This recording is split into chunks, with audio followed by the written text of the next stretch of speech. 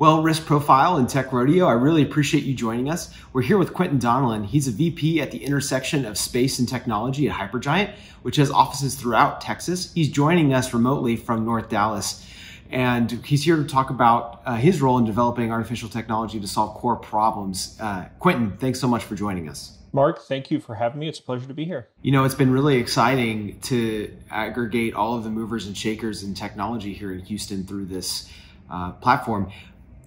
You guys have an office in Houston. Do you mind kind of going through what it is you guys do? Yeah, thanks, Mark. Yeah, Hypergiant, we have our hands kind of in all of the pies, so to speak, across the ML spectrum. But really what we do is we like to say we bring clients their intelligence transformation, right? And so big buzzwords over the last decade or so has been this concept of digital transformation, right? Like taking a client whose processes are very manual, connecting that with the internet, allowing them to utilize software tools that have really, made economies here most efficient. But on the other side of the digital transformation is kind of the next industrial revolution, right? Like everyone says like AI is the next industrial revolution. So bringing a company who has gone from the digital transformation step to the intelligence transformation step, and that is utilizing the data sets that you have to really generate more efficiency using machine learning algorithms, artificial intelligence algorithms, or business analytics, business insights, business intelligence, right? So it's taken a company who has made the step to be digital, to connect with the internet, to utilize software tools, and then add smarts, right? Like add intelligence to actually tease out every ounce of intelligence. We execute that kind of in three different ways. One of them is like a consulting firm, services. So we come in and we examine where you are in that transformational journey. Are you still stuck in paperwork? I'm looking at you, finance and real estate, right? Like, are you still stuck in a manual on paper process? And if you are, then we have to actually do that digital transformation journey for you. If you're in that digital transformation stage, then let's see where your data sets are. Do you even have a data science team? What can we provide for you that actually makes you jump from, that digital step to that intelligence step? And then, of course, we have some companies, large enterprises that are currently executing with data science teams and machine learning teams. And so we actually bring increased efficiencies, maybe providing ML models that are customized for that particular customer or whatnot. So that's the kind of that consulting or the consulting phase. And then below that, we also have services where actually we provide applications and tools that we build custom for you. So it's beyond just the here's what you could do. We will actually provide that platform for you. Hypergiant has a rich history in game as well. The previous company that kind of Hypergiant spun out of, we brought a lot of game designers and game developers. Excuse me. So developing rich human computer interactive immersive environments is tremendously important from the intelligence transformation point of view, because you can't just throw machine learning and autonomous systems in with companies who have traditionally used human operators. You talk about Houston. Houston has a tremendous rich history in space, right? Space operations down at Johnson Space Center. I'm not going to replace those people with automation. Like the aerospace industry would just completely reject it, because from a risk point of view, you can't trust things that you can't touch and see, right? And so where we come in is we provide interfaces that allow a human operator to still sit in that seat, but interact kind of intuitively with those intelligence agents that are happening behind the scenes. And honestly, I think that's where the future of AI really is collaboration between human and autonomous agents. There's a lot of popular fear around artificial intelligence. In the movies, we see things like Terminator and Skynet. And I think this is something you guys intuitively understand. Don't you name your conference rooms after some of the villains in these AI plots? Yes. I mean, we're geeky nerds, so we do stuff like that, right? But in the context of what AI is and what it actually does, especially given the misinformation out there, would you mind going through a tangible example of how artificial intelligence is really like a machine, industrial revolution, where it really does increase the productivity, and just in that way make it tangible for us to understand? Yeah. So, the tough thing with AI and ML from a public perception point of view, And I would say even internal to companies who are spending a lot of money on AI and ML is that it seems like magic, right? The public perception is like the Skynet thing or the Terminator with the red eyes, right? Like you're afraid of it because you don't know what it does because it's somewhat unexplainable, right? You throw data in a big bucket on one side, some machines are crunching the data, and out the other side you get some sort of insight or intelligent action. And I think that's one of the big troubles with machine learning is that, and artificial intelligence to a larger extent, is that it can be perceived as a black box. And so one of the things that Hypergiant wants to do is kind of demystify that, right? If you add intelligence to a business process, but it's not explainable, then how useful is that? What happens when it breaks? And from the public perception point of view, I mean, people actually are going to be thinking about AI as Skynet. Like there could be a fear of that.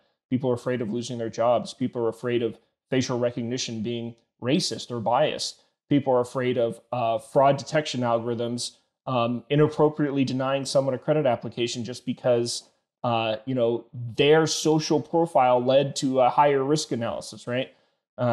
Those are huge ethical concerns. They're trust concerns, and so being able to explain AI, being able to deliver trust, so that a business that brings in AI still doesn't lose the trust of their stakeholders. It's huge. It's hugely important. Absolutely. So let's go through some business cases, things that Hypergiant has done recently with artificial intelligence that is a little bit more tangible. Yeah, I'll talk about some of the stuff we've done with satellite imagery, and we could pivot however you want. But one of the and this kind of falls in the custom machine learning model, computer vision model development category.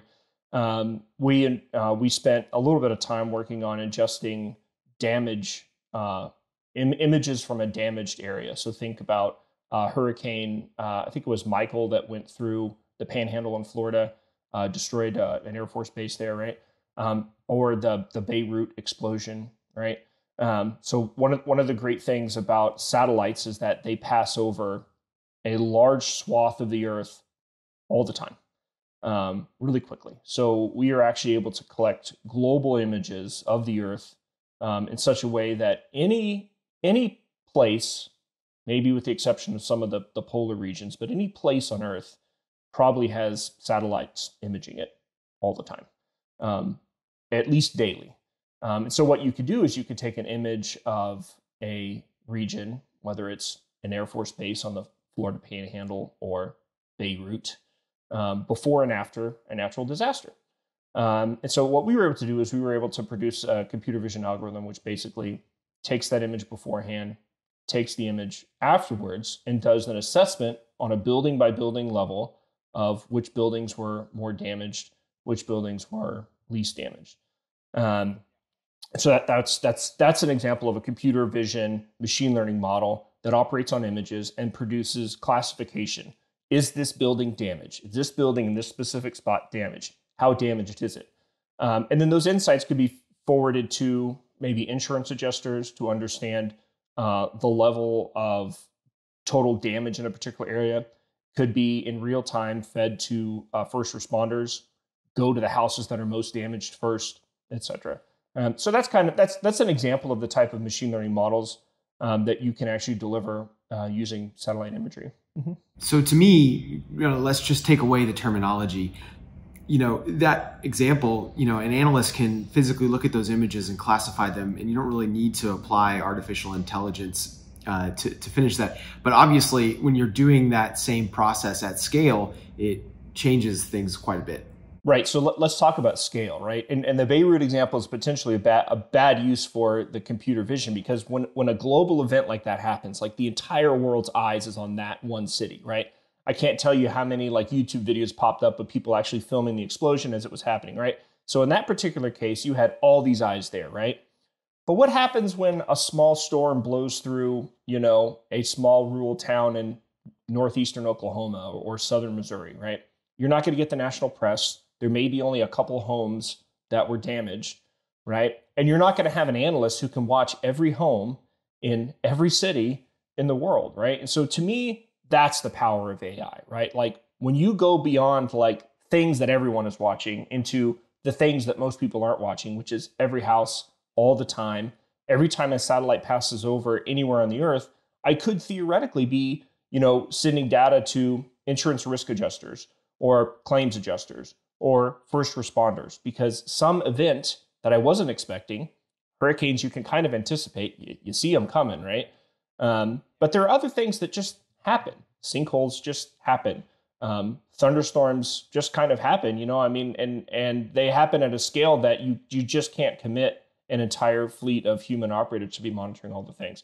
So to me, like that's where it gets really interesting, and that's where machine learning or AI can really scale up that level of alerting. So let's kind of walk back to the perception of your question as well. I could easily see why a client like the CIA would want artificial intelligence, but let's compare the perception of artificial intelligence and maybe the reality. Like, where is the technology at this point?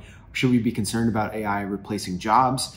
Or is it really not quite there at that point? It really needs a lot of development. Where's the reality here? There are a lot of things there, and some of these questions are very loaded. But to be perfectly honest, there is a gap between how AI operates and the public perception.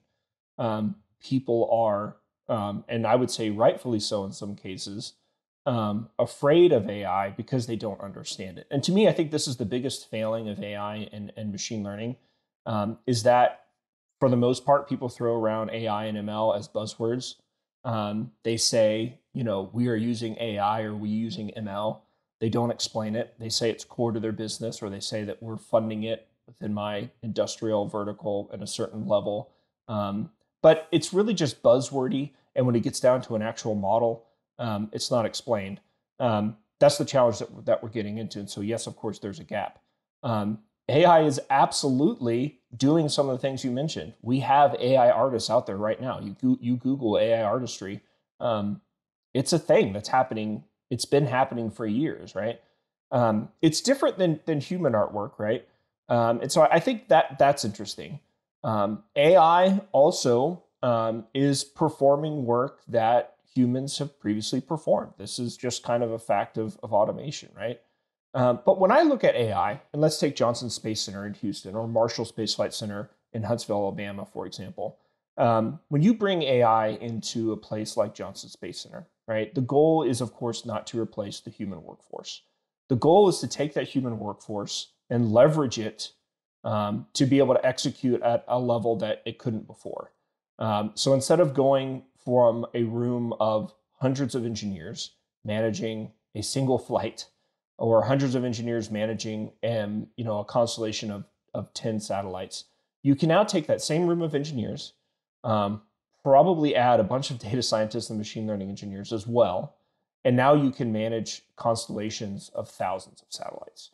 Or now most of the satellites manage themselves, but that room of human operators now deal with the things that human brains should really be dealing with, and that is not the tedious pushing a button task, but solving the really hard problems.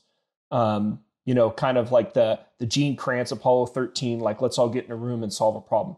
AI is not going to solve those problems for you. AI is going to be able to tell you, I'm good. Oops, I think I'm bad. Someone help me out, right?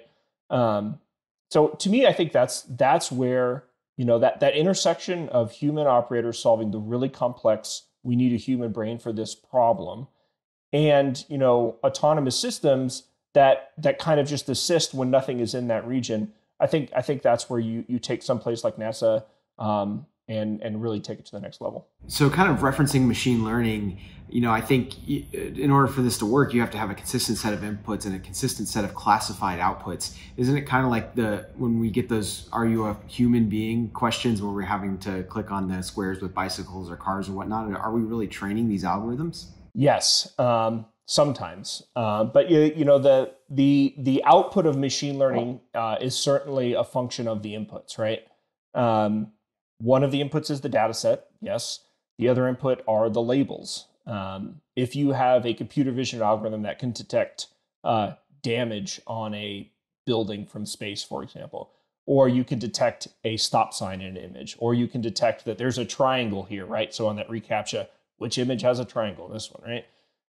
Somewhere down the line, you had to have a human actually input this image has a triangle, or this building is damaged at 20% or something like that, right? There are algorithms out there that can actually do some form of auto labeling as well. But I think to your point, AI and ML, though it will automate some tasks previously done by humans, it also necessitates a bunch of tasks to be performed by humans to make it work. So it's an interesting thing where, it's the advent of new jobs. And of course, you read in the article, it says the number of AI or ML jobs needed far exceeds the supply of human workers. Just kind of jumping into the next related topic, when I think of artificial intelligence, one of the things that comes to mind is the US versus China arms race, if you will, in artificial intelligence. And there are definitely firms here in the US like Palantir that are making a lot of inroads. What about Texas is relevant in why is there artificial intelligence here? Is there something unique about where we are and where we sit? Yeah, so I think a couple things to note. From the Texas point of view, Texas has a very rich tradition, obviously, in space down in Houston. But Austin is becoming, of course, a tech capital of the world. San Antonio has a huge security and DevOps and cyber program down there, sponsored by the Air Force. I think many people aren't aware of that. Space, they recently placed Space Command in Huntsville, Alabama, but San Antonio, Texas was one of the front runners for Space Command. And Dallas has a huge industrial base. Basically, every Fortune 500 company has an office in Dallas. So Texas is a really great place where you get the broad spectrum of cyber, digital, space footprint. It would be hard to find a place that's maybe a better breeding ground for innovation. And of course, Texas is incredibly business friendly. So we've got all that going for you. When it comes to space, everyone loves to think of Space Force as kind of the Steve Carell boots on the moon type thing. In reality, Space Force is a software force. Space Force is operated by, I'm going to go ahead and round up here, but 100% of people behind computer screens doing, warfare on the digital front. Satellites are up in space, sure. They're collecting data and they're sending it back down to people operating behind computer screens. So when we talk about the space race or the next space race, or we talk about, China versus the United States, or the United States versus Russia, or emerging countries coming up and trying to launch space programs, we're talking about software. We're talking about software in space. We're talking about collecting data and using that data. And when we talk about data, we're really talking about insights from the Earth, right? You go up to space, it's the high ground. You take images, you collect radar signatures. You're detecting interesting things about the Earth and the space around your spacecraft, but you're sending that down to be processed on the Earth via software algorithms. So Space Force, space warfare, the next space race, however you want to call it, it's a software problem. It's a cybersecurity problem. And that's what people are talking about when they're talking about, US versus China and this next advent of space things in the future. So how'd you find your way? I mean, you can't exactly go to school and graduate from a top AI lab. How'd you get a job in this industry? Great question. I love to talk about careers. My dad spent 20 plus years in the Navy. And I think, that generation of folks has this eye of like, you do one thing for 20 or 30 years, like that's your career. My career's definitely not been that. So I'll work backwards a bit. I've been at Hypergiant for a couple years now. Before that, I worked at several companies, kind of in a capacity to lead software engineering teams and projects across retail, aerospace, ed tech, privacy engineering, marketing, engineering, kind of you name it. Before that, I was actually a high school teacher. I taught calculus, engineering design, astronomy, physics, geometry. Kind of in my off time, I also went down the founder experience. So I built a couple startups, including after school. We teach middle schoolers robotics and programming. Before that, I spent some time at NASA JPL doing research on optics. Before that, I was at A&M doing work in aerospace engineering. One of my research professors at A&M was working on an optics project, space-based imaging. We did some stuff for kind of National Science Foundation, we did some stuff for the Air Force. I left that project, must be 20 years ago now. And a couple years ago, I got a call because he was working with some guys who ended up, at Hypergiant. So weird things happen, right? So I get this call and say, hey, was so-and-so your professor back when you were at A&M? And I was like, yes, why? And he was like, well, we're working on his project, and we think you were one of the only people that actually knew what was going on there. So one thing led to another, and I came to Hypergiant. And we flew some experiments last year under Hypergiant to kind of, advance the science of that project. So it's crazy how things work out. My career path is not a straight line. I wouldn't have it any other way. And that's kind of that. It's been a fun ride. Wow. What'd you come up with at A&M? I mean, what led you specifically with your research in order to get into Hypergiant? Well, I didn't come up with anything. I just saw cool things and said, I want to work on that. Right. What we were working on then was interferometry. And essentially, the concept of interferometry is, instead of building giant telescopes with these huge, 30-meter, ground glass or segmented mirrors, you actually take small telescopes, and they're disconnected, and they're all recording images in infrared or optical, and you combine their signals digitally, right? So the concept is solving problems with software instead of solving problems with giant mirrors. And as it turns out, it's a very complex problem. But if you do the math correctly, several small telescopes that could be on satellites, collecting data from different places on the Earth, can actually produce an image that looks as high resolution as an image collected from a telescope that was as large, like one big old thing of glass or a mirror or something like that. So that was that project. Yep. So just stepping back into where you're able to take advantage of artificial intelligence, it seems to me like if you have a process that's sufficiently painful and it is well ordered, you can really start to apply some of these concepts and come up with a solution that can maybe show you some things in the data that you wouldn't otherwise see. And I can really understand that. In some ways, yes.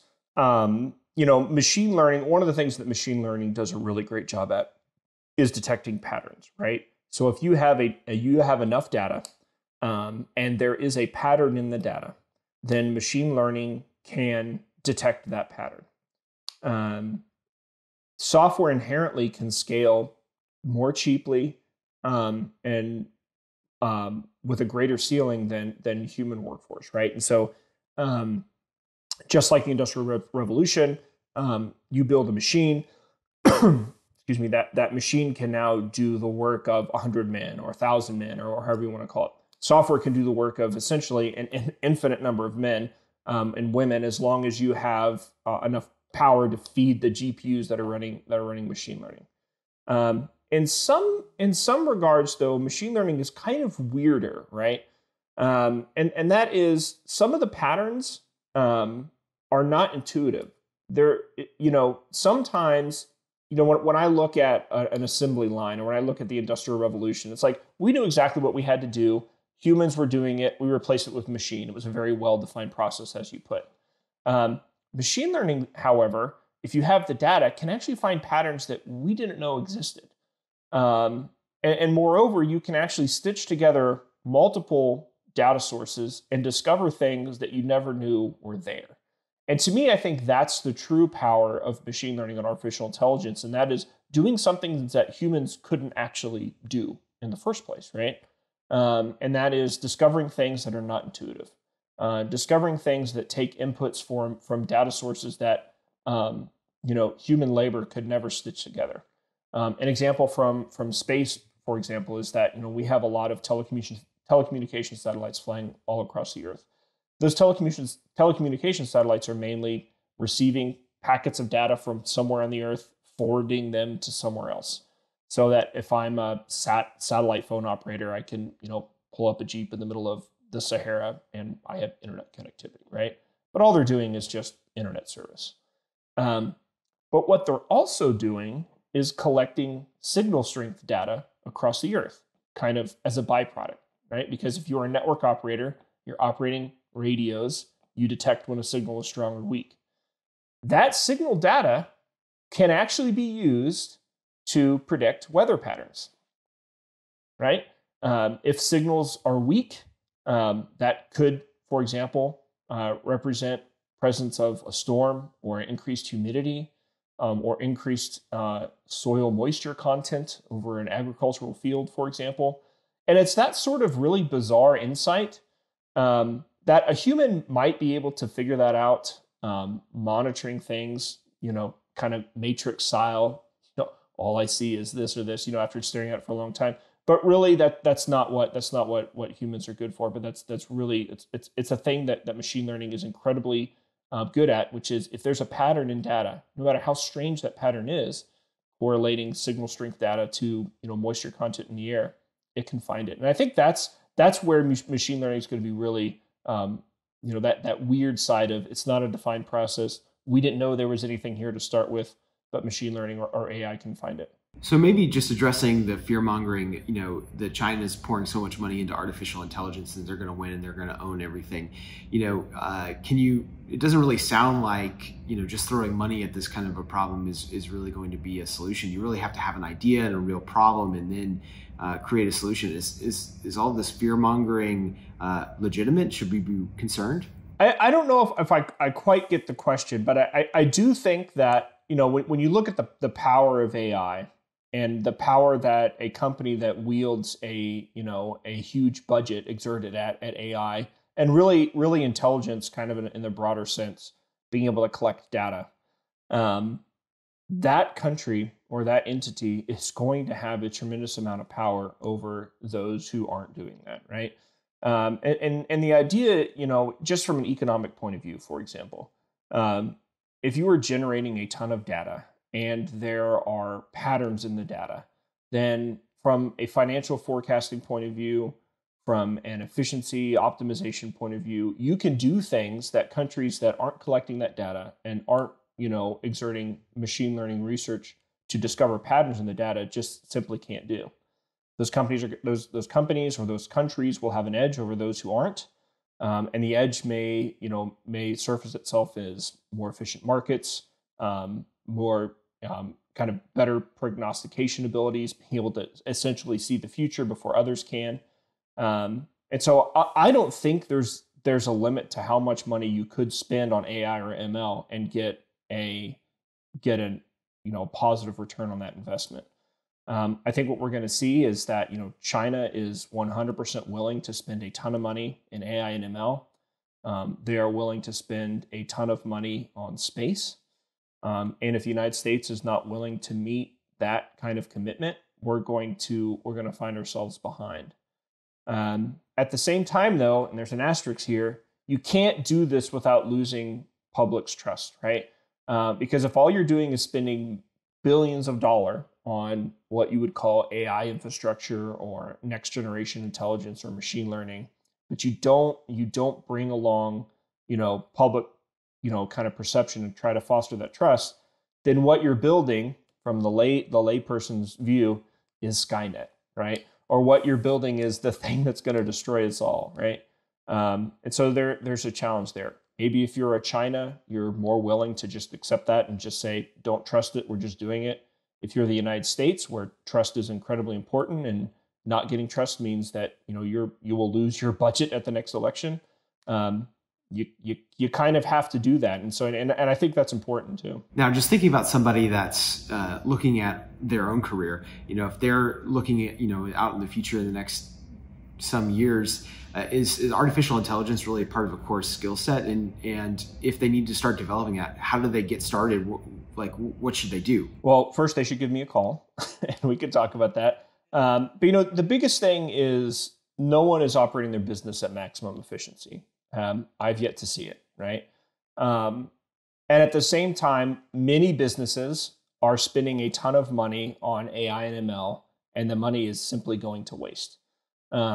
People can't explain the benefit of or the return on investment of AI and ML. You've got a CIO or CTO who says, I read a Gartner report or a Forrester report that says you need to spend X% of your, your yearly budget on AI and ML. So I threw the money in there and I don't really have any visibility into, is this actually delivering business value? And so my recommendation, and this is of course something that Hypergiant prides itself on, is trying to connect the dots, right? You spend $1 on AI and ML, how is that improving your business efficiency? How is that delivering business value? How is that raising the awareness of business intelligence? And that's another thing, is you may not actually increase business efficiency to start with, but you may learn a whole lot about how things are working. If machine learning inherently discovers patterns in your business process, it discovers a pattern. Now you know something that you didn't know before. Oh, when the data looks like this, my business does something like this. That's incredibly valuable, even if that machine learning algorithm doesn't affect ROI immediately.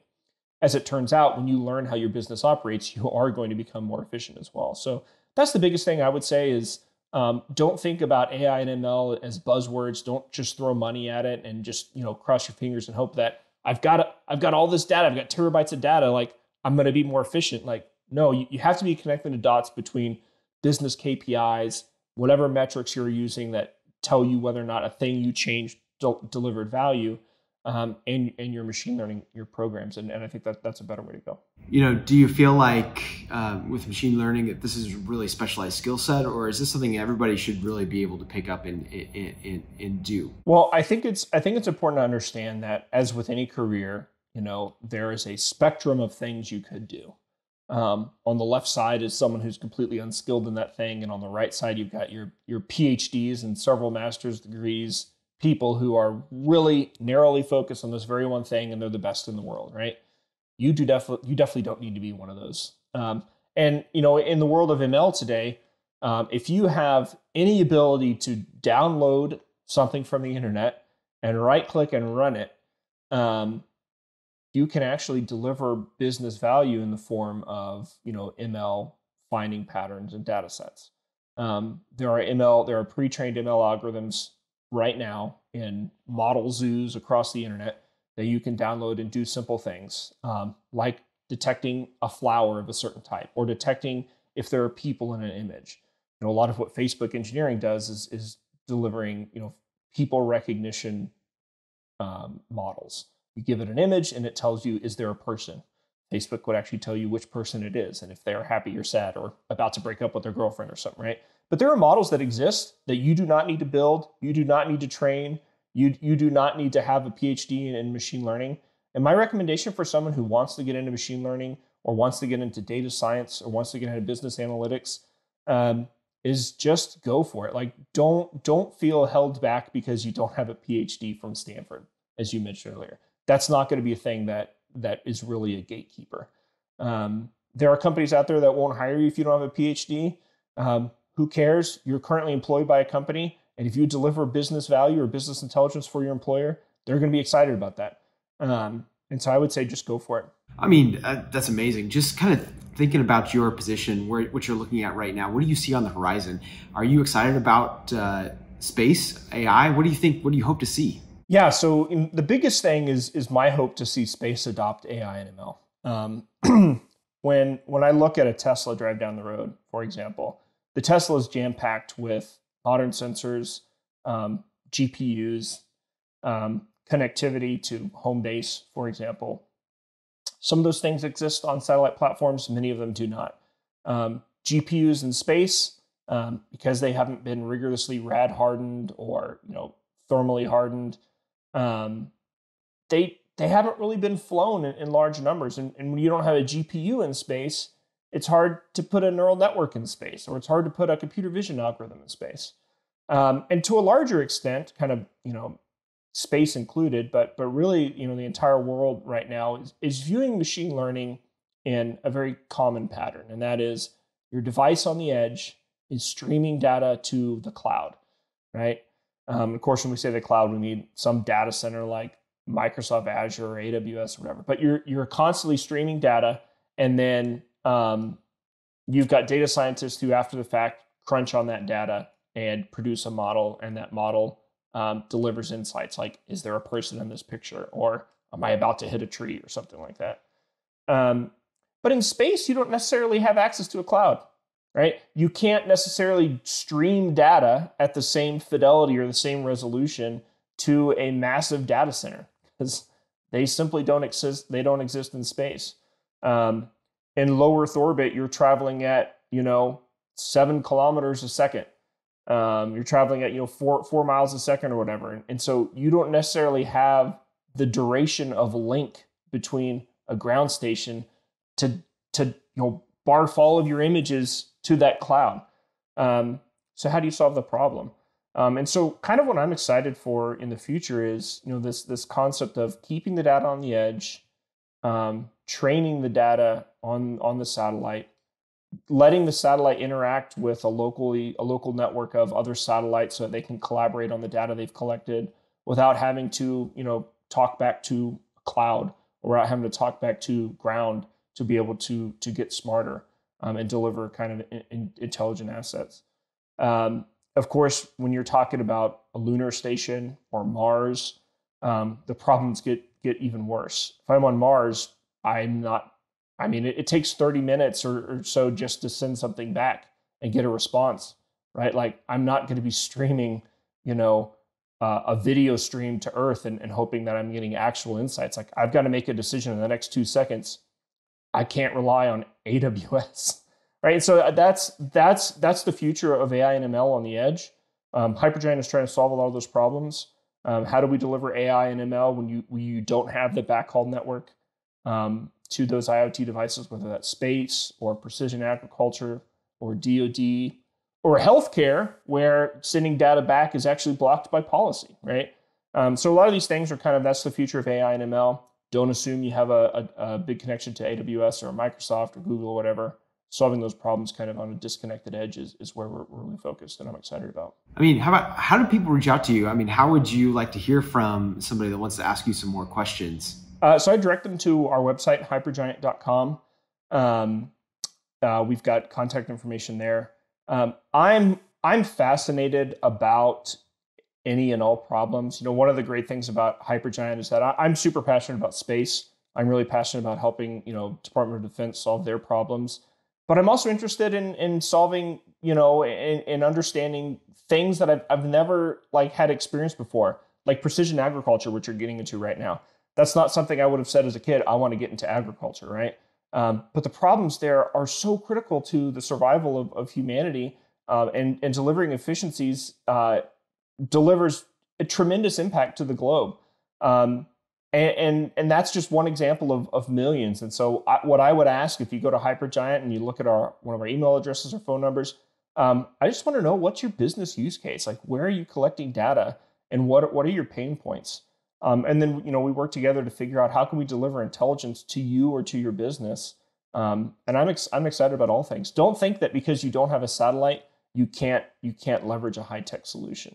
And that would be what I would say. Yeah. Hey, Quentin, thank you so much for your time. This has really been helpful for me as I think about how some of these terminologies have been thrown around in the media and what is really the truth. So I really appreciate your time.